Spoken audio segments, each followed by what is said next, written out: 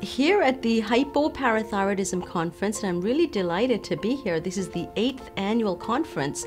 We will have an opportunity to speak to people who have hypoparathyroidism, and we'll be able to provide them with pearls and gems as to how they can improve their quality of life. You know, knowledge is power, and the more you find out from these professionals that take their time to come here and, you know, put in the time, the effort, the research, their presentations, things that they do for us is huge. It's very inspirational, and that's part of that bright future path that I see.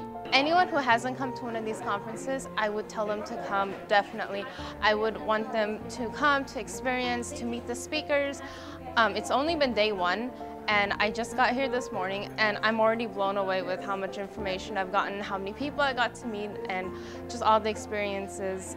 I think this conference is really a great opportunity for patients to gain a deep understanding of their condition, and also to interact with other people who have the similar problems that they're dealing with, the same type of challenges, and to be able to speak to physicians from different areas of expertise. And it's also great for physicians to be able to speak to patients and see, you know, what are their main areas that they're concerned about, what are the key areas that they want to improve their understanding and knowledge level on. The best part about this conference is getting to meet people like us. Developing friendships. Yeah, when you and have building a rare that disease, network. Yeah. And people that can actually understand what a calcium crash is. Yeah. When you have a rare disease and you feel like you're the only person in your entire world that has this disease, you're alone. And the doctors don't understand. The ER doesn't understand. Your family doesn't understand. They think you're weird. They think you got they think you're crazy. They think you're a hypochondriac. Hypochondriac. When you come to a conference where you have a room full of 100 people that know are just like you, yeah, it's kind of cool.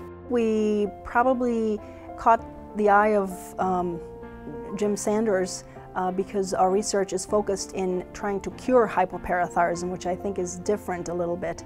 And we have decided to look at stem cells and whether we could drive stem cells into becoming parathyroid cells, and thus actually making new parathyroid cells for patients who don't have any or have issues with them. It is more important to come to meetings of patients than it is even to go to meetings of your colleagues, other scientists and surgeons and physicians, because it allows you to have a dialogue. That is, to share with patients what you do, but also, just importantly, to hear from them their experiences, because I think in so many ways that informs what we do in the laboratory, but it also, quite frankly, energizes us as researchers to go back and work just a little harder, be maybe just a little more creative in what we're doing, because it reminds you what it all means in the end, which is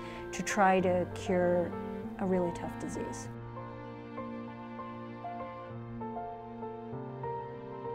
You're not alone. You're not alone. And it does not define you. It doesn't define you, you define it. And you have to be strong. You have to have the power. And you just have to put one step in front of the other. And keep on trucking. Yeah. Yeah. The world doesn't stop just because you have a calcium crash. No. And it doesn't matter if you're born with it, if you acquire it, if it's Hashimoto's, idiopathic, surgically acquired. We're all the other same. people out there. I mean, there are We're all other fighting the people same fight out there, and they're just like you. And they know what you're going through. They've been there. We are there.